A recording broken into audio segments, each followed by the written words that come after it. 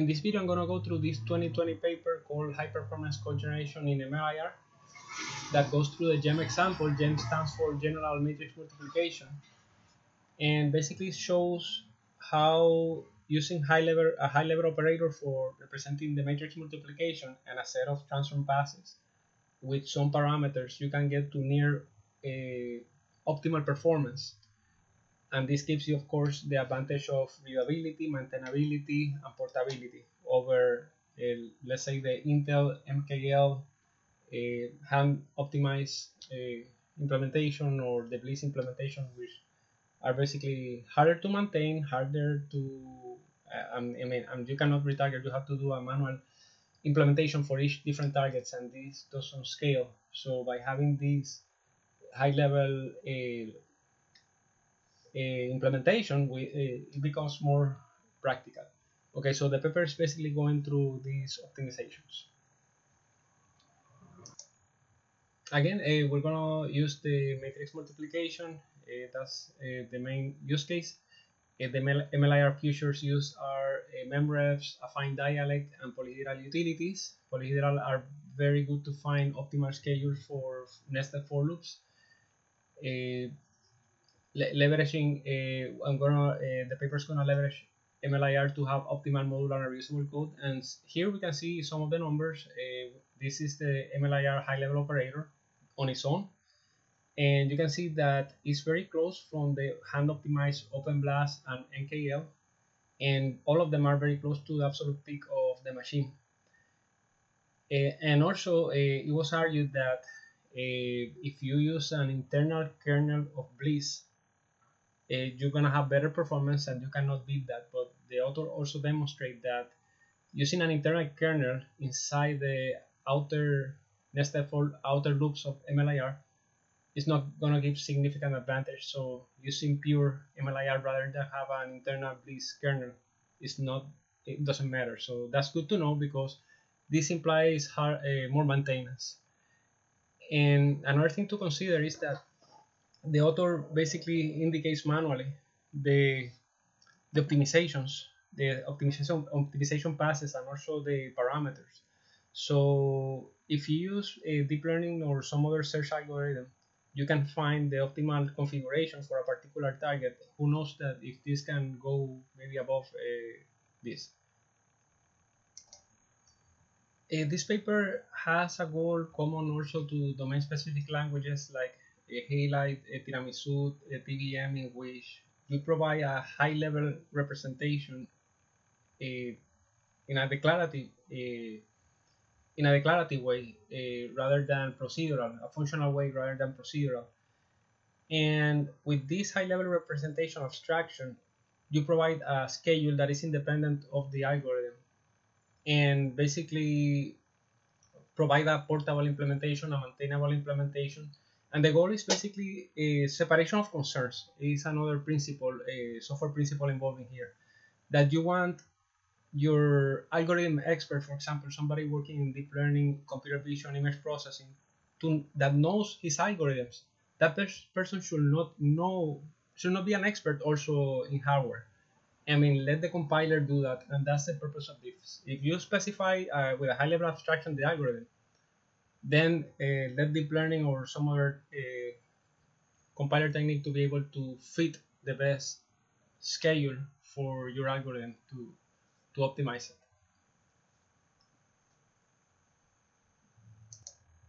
Here are some details of the hardware used for the experiments. It's an Intel machine, and here's the cache information. It has 3 levels of cache, and yeah, many of these problems of finding the best schedule, which involves tiling, unrolling, vectorizing, and all these things, it boils down to finding how you break down the nested for loop in such a way that it fits and maximizes the use of this cache hierarchy. And this is very varied between hardware and hardware, and I don't think it's worth having a human being having to figure out how to match your nested for loop to this. A machine is clearly a machine should be able to do this, and that's what research has been focusing on. Yeah, same thing goes with AVX. The register sizes of AVX and the specifications vary. per machine. And that's part of the fitting problem that this thing is trying to solve. You can pause for this to get more details on this, or you can go to the paper to get more information. Here's the software information. Again, you can pause or go to the paper for more information. I'm going to put the paper in the link in the description of this video. First, we're going to get the measurements of the performance in the naive matrix multiplication. Here's the algorithm that they used, and he tried it in Mac and also in Linux using GCC, and in Mac using Clang, and you can see the big difference in performance between Mac and Linux. He attributes this bad performance of Mac due to bad choice of innermost vectorization, poor locality, and that it could have been fixed by having a loop interchange. And usually this loop interchange issue happens due to the layout of the memory. For example, if you have a matrix that is and you're working row major, if your innermost dimension is the row dimension, then you're gonna have non-contiguous data, which both you're gonna get a lot of cache misses, and also you can maybe not use the vectorized operation. So if you do a loop interchange, then it's gonna be continuous and you should fit there. Okay, so I tried this in my local machine and I get almost using the same command and get almost the same results, so it's consistent there. Then he goes to briefly shows that using polyhedral source-to-source translator gets 25% of the machine peak with this, and as we saw in the graph previously, MKL and OpenBlast are nearly 92% of the peak of the machine, while Bliss is also close in there. So yeah, so here are the numbers. The way that the author made the experiments was by writing MLIR code and then using this MLIR CPU runner that takes as an input the MLIR code and cheats it and executes it. Now we're gonna do the naive general matrix multiplication in MLIR. You can see the implementation of the matrix multiplication operation here. You take a couple of variables, and this is the output, and you can see very simple in MATLAB. This is the operation, the matrix multiplication, and we're gonna load all the operators, all the parameters using memrefs, and then we just do the multiplication and store it in the temporary register, and the register go to the output parameter. And here's the harness, and this is the one line for the matrix multiplication. So yeah, the equivalent in highlight, which also has similar goals to MLIR, at least in this case. It will be something like this, looks very elegant. Yeah, both of them are one line, but I guess they have their pros and cons each. MLIR stands for multiple level intermediate representation. I understand that that's what it represents. Probably you can put different names to it, I guess. It's meant to be MLIR is meant to be extensible and operate. One of the advantages is that you can define dialects that define custom operations. And this basically, by using MLIR, you save a lot of work, common work that has to be done in intermediate representations. You can take advantage of that. And the author mentions that this lowering between these multiple intermediate representations can be categorized as high, middle, low. In the high, you have the tensor algorithm without for loops. For example, in the middle, you have an affine dialect defining well the operations. And finally, you go to LLVM, where eventually you have the executable. I understand that the highest level, there's no for loops. You just have the operation. So you have something like this. Okay, matrix multiplication, there are some attributes to it, and the inputs and the outputs, but you don't define the implementation. There's no for loops. Then when you lower to a middle level, then you have the nested for loop implementation, like we saw in the last slide. In here you got the nested for loops. So first in the first level you might have some operation like this, and then you have the actual lowering to that, depending on the parameters, because the parameters and the optimization passes can get you an optimized nested for loop, which is the purpose of this paper. And the author mentioned basically that the attributes can encode powerful information for lowering, and that's why we work in this paper. Okay, so let's try this naive implementation. So basically we start from this high level operation, and it's going to lower to this nested for loop. So there's no optimizations in here. So this is the command MLIR CPU runner, and basically you do the lowering to linear algebra, to loops, to lower the fine, go to LLVM, etc. And the performance that you get for the naive implementation is horrible, 0.55. The author mentions that the OpenBLAS and Bliss approach use the approach that they're using can be expressed using a polyhedral schedule that we are seeing below. I understand that these OpenBLAS Bliss are manually optimized and that they are explicitly indicating how the nested for loops are going to be. And papers like this one and others, and DSL papers, are migrating from a empirical program to a declarative program, and the difference is you're going from specifying how to do things to what to do, because you tell the compiler what I want to do, and the compiler takes care of determining what is the best way of doing it. And by doing that, you have smaller programs, more maintainable programs, more portable programs. So that's why this tendency. Polyhedral is a technique that to optimize nested for loops to find an optimal order of the computation, because the nested for loop determines the order in which inner computations are done, and that can be seen as a schedule. And basically, in polyhedral, you express the iteration order as a polyhedral, and use linear optimization techniques, integer linear programming techniques, to find the optimal iteration order.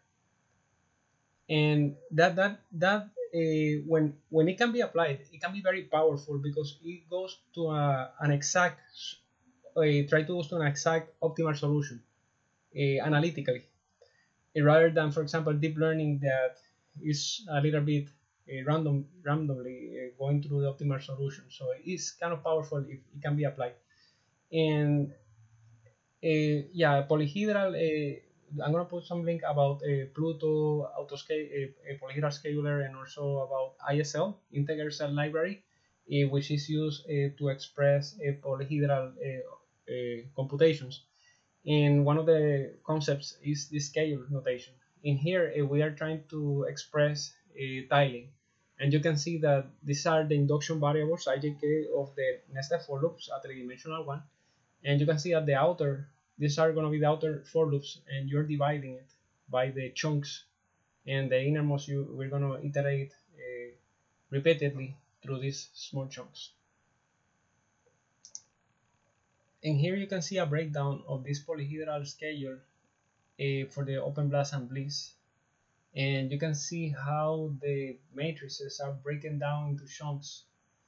And eventually, for example, you can see here the inner loops that has the modulus operator, which repeatedly go through the same many times through the inner block. You can see this NR in here, and you can see the modulus operating here, and the same goes for MR here. You can see the iteration. And the thing is that you can see in the colors, the purple, it goes to level 3 cache, green to level 2, and blue level 1, and red to the registers. So well, you can break your head trying to see how your nested for loops fits into these boxes, but that's a problem that the machine can automatically determine. Okay, how I'm gonna break down with tiling in such a way that I can maximize the usage of this level 1, level 2, level 3, and eventually the innermost are exploding the registers. How can I do it? And that's something that is better for a machine to figure out. The author lists a couple of ways of doing tiling in MLIR, one of them using the tile transform or the loop interchange transform, but the authors are using the polyhedral HOP transform, and they depend on the external library ISL. I'm going to put this link in the description. And the authors implement this pass as the HOP OPT pass, which you're going to see at the beginning of the MLIR command line. And the authors express the tiling schedule as an MLIR affine map. They perform the cogeneration via ISL and then convert it back to MLIR. So basically, they're working with the schedule expressed in ISL. So by having this polyhedral schedule, they don't have to have the for loop implemented. So you can have a matrix multiplication and have this ISL schedule. So there's the algorithm and schedule separation. So then you can take, once you go through the various polyhedral schedule transformations, then you can take the algorithm, matrix multiplication algorithm, and the schedule, and combine it and do the actual nested for loop, the actual implementation when you lower from the high phase to the low phase in MLIR. Okay, so here's the original matrix multiplication, and as mentioned before, you have the matrix multiplication algorithm, which is expressed as a high-level operation, and then you have the schedule that goes from the induction variables, because you have 3 dimensions. You go to this breaking down in which you do some tiling and then you do some loop interchange. You change the orders of the induction variables. Okay, and also for simplicity is dropping down some of that schedule. So now you take the operator and the schedule, which is basically the recipe, the order of the computations, and you with that create the nested for loop. You do the lowering into a nested for loops, and you have this implementation, and you can see that this 256 division goes in here. This one should go in here, and the rest in here, and then you have the rest of the for loops. You can see this the rest of the iterations in here. Now let's give it a try, and you can see still it's a matrix multiplication. It's just the matrix multiplication algorithm is the same. You're basically fetching the A and B, and what you change with the scale is the order. This is what you're playing with polyhedral scale. Now let's try it with the command, and this is the polyhedral pass in MLIR, and the lowering, the rest of the lowering. So with only this optimization, we get now it's 3 times faster, but still far away from NKL, OpenBlast, and Bliss. Okay. In high performance computing, there's a very powerful technique called packing. Basically copies and packs access data into contiguous buffers, small contiguous buffers. Indexes those buffers and uses them for the computation. This is basically helps with reuse, avoid cache misses, conflicts, TLB misses, and improve hardware prefetching performance. In combination with tiling and other optimizations, this can help remedy some of the problems seen in sparse arrays. These MLIR libraries can help with this: affine data copy generate and affine data copy generate pass. And for the case of in the left-hand side matrix, it can be, the packing can be done in the second loop to exploit the level 2 cache, as you can see the green here. For the B matrix, the right-hand side, it is basically copied on the is packed copied on the third loop to exploit level 1 cache, level 1 cache, and this is done automatically. This is basically captured in this MLIR pass called OPT copy, HOPT copy. Now we can see the effects of this copying or packing. So first we have the polyhedral pass. We have now the copying, packing passing here, and then the rest of the pass as we had before. So the improvement is improved to 2.38 gigaflops. Is a 50% improvement in performance, which is very bad compared, because we want to get to the 60, 70 gigaflops. And basically these transforms on their own are not very good, but when combined with others can be very powerful. For example, with tiling, and we can see the effects of copying here. And basically we're packing the, I understand that this should be the A dimension. Yeah, is as mentioned before, is packed under the second dimension in here. The B is packed under the third for loop, under the third dimension, and then we pack it in 1, 2, and once we pack it into contiguous small memory, then we can use it down here somewhere. It should be, yeah, you have the 2 in here, and the 1 should be around here. Yeah, so basically you get more efficient code because you have reused the benefits that I mentioned before. The unroll and jump transform can also be used in combination of the tiling and packing to exploit register use. For example, OpenBlast and Bliss, the author mentioned that they reuse the output matrix only in registers because it's convenient to use. I mean, this is the principle, memory principle, in which the things that you accessed more frequently should be in the fastest, more accessible memory. And in this case, the memory that you use most in the matrix multiplication is the accumulator, and that one you want in the register, which is the fastest, but and more accessible to the processor, but also the less well, is small in amount. Level 1 has more amount of memory, level 2 even more, but each of them should be slower. Okay, so you want that operation within the register, and unroll and jump takes care of that. It's gonna roll the for loop so that the operation can easily be placed in registers. So this is the factor that you specify, and there's a MLIR pass for that. It's called unroll. In addition, you can use scalar replacement. And scalar replacement, what I understand it does is take some array access that can be basically can be turned into a scalar. If it can be proved that you can turn into a scalar, then you can save a lot of memory and data copy, and you can have much more efficient code. Okay, let's make a quick experiment in here. The author makes a quick experiment in here. So it's using unrolling in both of them. It's using tiling here, both of them, and scalar replacement in both of them. So the experiment is basically trying with and without packaging. And yeah, in here is using. I think by doing this, you get rid of the unrolling, probably, but you can see the difference of the packing with and without. That is basically like twice the speed, and this is basically the advantage. I mean, this shows the power of having a high level abstraction, that you can specify the scale transformation in a very high level way and parameterize. Is that you can make experiments like that. Imagine yourself doing this with a nested for loop manually.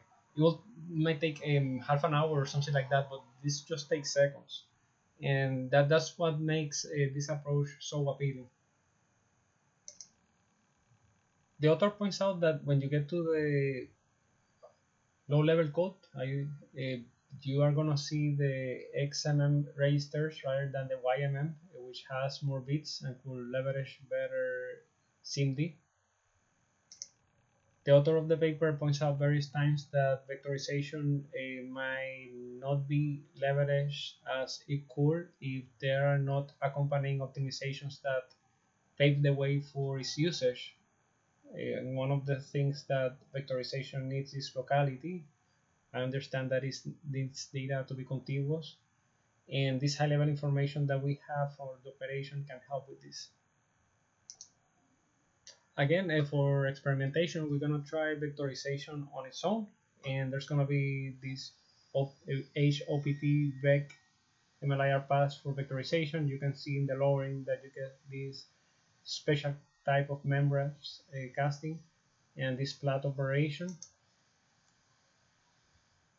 and for that we get just small gigaflops for only vectorization. So vectorization on its own is basically just useless. It needs some accompanying optimizations, as we're gonna see in here. Now gradually we're gonna apply additional optimizations. With tiling it jumps significantly from 1 to 7.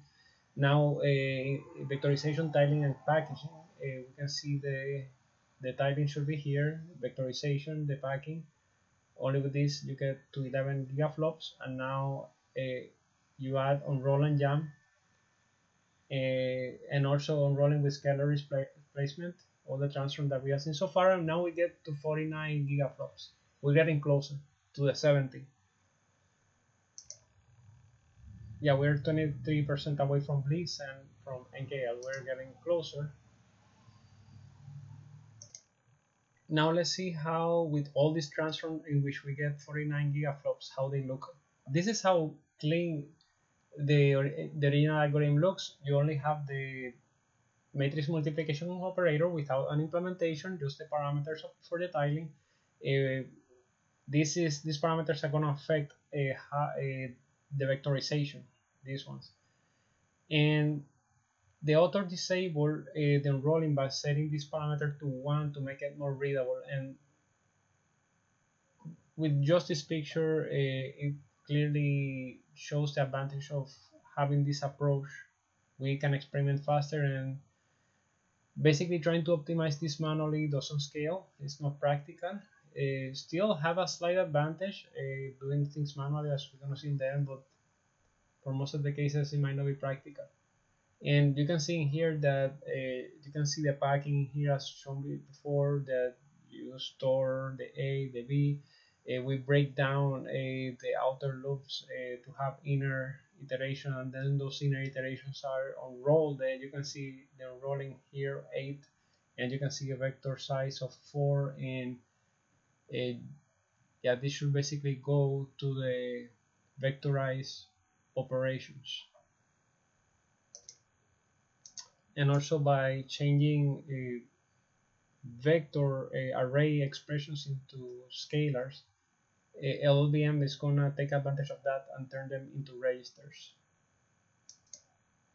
That is scalar replacement. The author takes a brief detour to talk about layouts and how the MLIR memref can be used to express layouts. So it can be seen as a simple floss template with 3 parameters, and one of them is the dimension sizes and the base type. So this is a matrix 64 by 256 and has a base type of floating point 64 bits.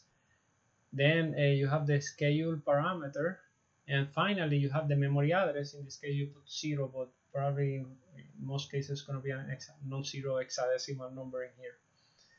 So yeah, so you have 2 dimensions, and the 2 dimensions are represented by these 2 symbols, and then you go from this symbol to the transformation that is going to express the layout. In this case you have something like a tiling, in which you do a floor division and then you do the modulus, and you have it basically is a tile, and you can see it in here as well.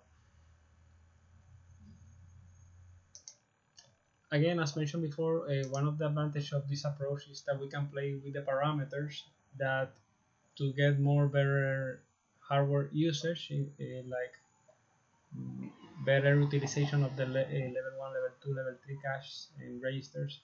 And these are 2 of those parameters. You can see, yeah, Bliss, the rolling seems to be fixed, but in here, of course, it's dynamic, and we're gonna play with some of them. These are 2 of the combinations that are gonna be tried. So for the combination of MR3 and NR16, if you do the math, the vector registers are gonna fit into the hardware architecture exactly. This is not the case for Bliss. And yeah, this is again the command. Highlight tiramisu have something similar. The computer store and tiling.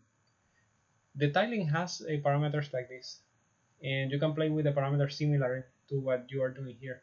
Halide uses deep learning, at least one of the autoschedulers, and tiramisu uses polyhedral. So it's kind of similar that you have the optimization, in this case is tiling, and each of these schedule primitives have their own parameter as well. So the game is very similar. And you can see that with these parameters for tiling that fit the particular hardware architecture, we get the 61.9 gigaflops, which is the highest that the author gets in this paper. Okay, so now the author varies the MR and NR parameters.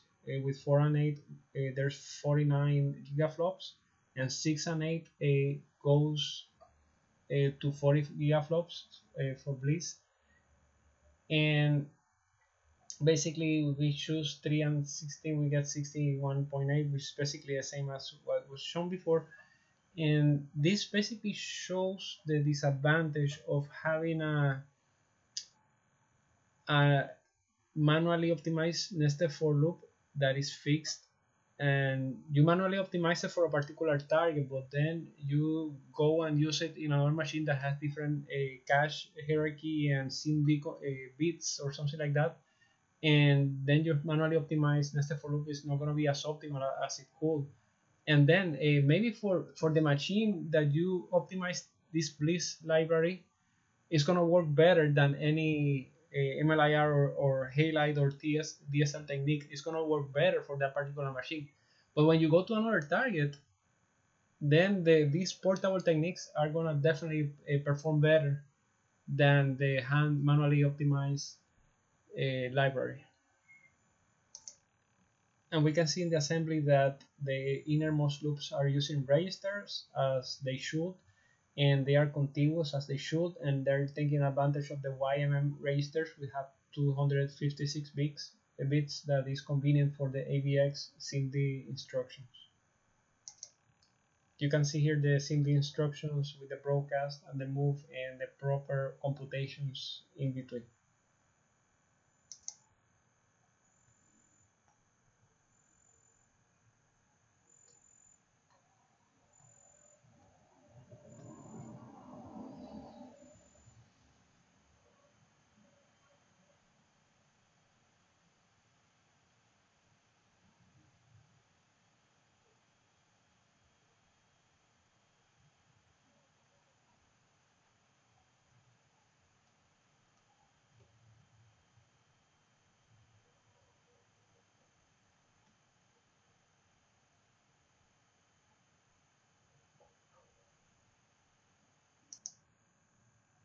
And now we're going to do reverse experimentation, and basically we can see here packing is basically should be the same as the stored in Halide, because it's basically the same. You basically store a continuous memory inside a particular dimension. It should be the same. And first we see the without packing, we can see the huge drop in performance without unroll and jump, but with packing. Packing is up here, so we get a even bigger drop, and without both of them we get a even higher drop. So basically the interaction between all of this optimization is crucial. Like again, the selection of optimization passes for the schedule and the parameters, that combination is what gets you into the near optimal performance. And again, like in DSLs, this is a search problem, and the author is doing it manually. And I think that if this is done automatically in MLIR, then you can get even better performance. And now in this graph, we can see graphically the progressive increase of the throughput of the matrix multiplication algorithm as we add a transformation. For example, we started with the naive vectorization, with cache tiling, then with cache and packing, cache and register tiling, and eventually all optimizations will take us maybe 9% away from the hand optimized, but still there's some distance from the absolute peak. And here is comparing the optimized, purely MLIR optimized one with the other ones. With Bliss, it's 9% away from the Open Blast and Intel's MKL. Here's yet another experiment in which scalar replacement is disabled here, but enabling on roll and jam. But this might be an error from the author because I don't see the roll and jam. Let me see. If you go back in here on roll and jam, has this pass in here, supposed to be set to true, like in here on roll. But when you go here, you don't see the on roll, and it says that it enabled. That might be an error of his part. But still, what the point that he's trying to show is that you cannot rely on LLVM to do scalar replacement, and he basically complains that MLIR is supposed to perform well on these optimizations is related to multidimensional subscripts, and that's a specialty of MLIR. And yet another experiment in here is without packaging and rolling, and you can get, yeah, it's almost the same. So you can, yeah, you can see, get the point.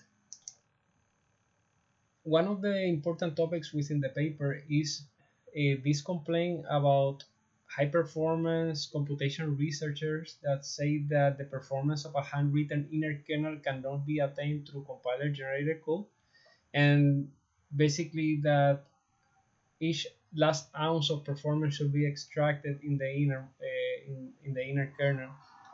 And so the author is going to make an experiment in which an inner Bliss kernel is going to be used within the outer for loops of a generated by MLIR. Also, he mentions that the points that the HPC researchers are making are debatable, and he's basically going to show the counterexample using the GEMM, the matrix multiplication use case, which is a very important use case. So it's going to prove them wrong, because if what they're saying is true, it's going to be painful because it's going in the opposite direction that we want to make. So research like this is trying to prove that you can have portable high-level algorithms that are separate from schedule that can be optimized automatically. Well, he's not using automatic optimization, but he's facilitating that optimization. So by if the HPC researchers are right, it means that we have to get our hands dirty optimizing this microkernel, and that's something very undesirable to domain experts that are experts in deep learning, again, experts in computer vision. They don't want to get their hands dirty into the hardware. That's something you don't want to do. It's very hard to get somebody that is expert in both of them at the same time.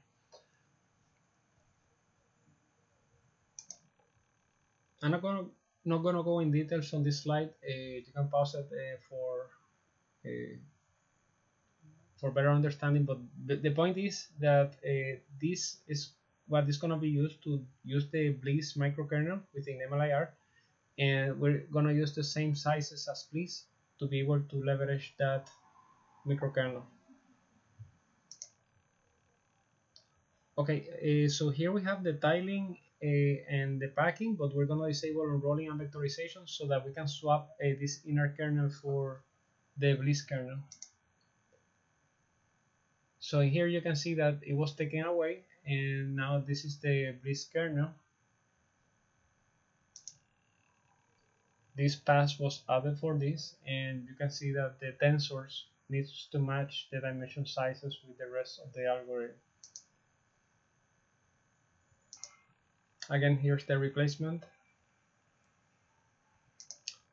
Okay, now the Bliss kernel within MLIR is tried, and you can see in here we have to use the size that matches the Bliss kernel.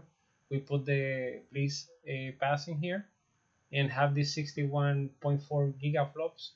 And he also tried some more experiments without the Bliss and also with a different kernel size.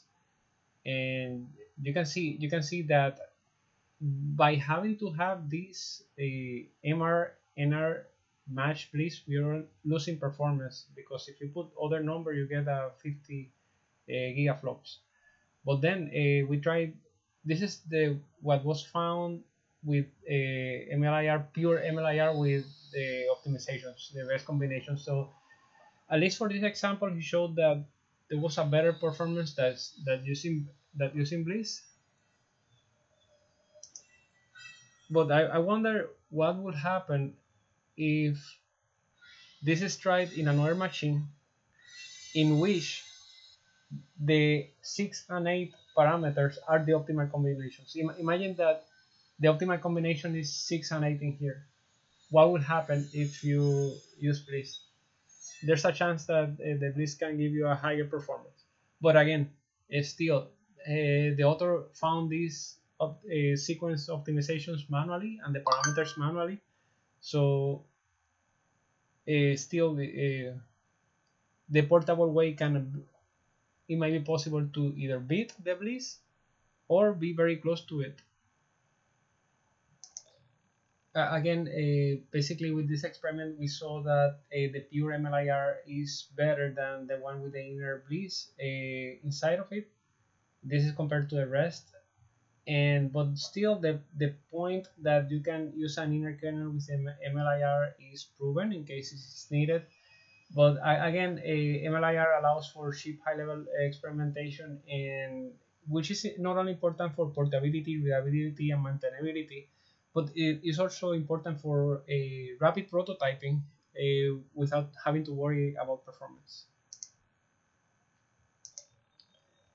Okay, and now another experiment with SGEMM basically changed the base type of the matrix multiplication operation. And again, to match to another algorithm, basically you just have to modify the NR and the MC to match the particular problem and get optimal performance. Well, in this case, it was able to beat the Open Blast. You can see it in here, and it's very close from MKL, 2% only away from it. And in this case, the inner kernel of Bliss beat the pure MLIR, but just by a small amount, and it also beat the Bliss operation. Still, all of them are far away, and not to the absolute peak, but yeah. The other questions why the remaining 9%. Well, he mentions that Bliss is also using prefetching, and that's not being using MLIR, and that's something that could be improved.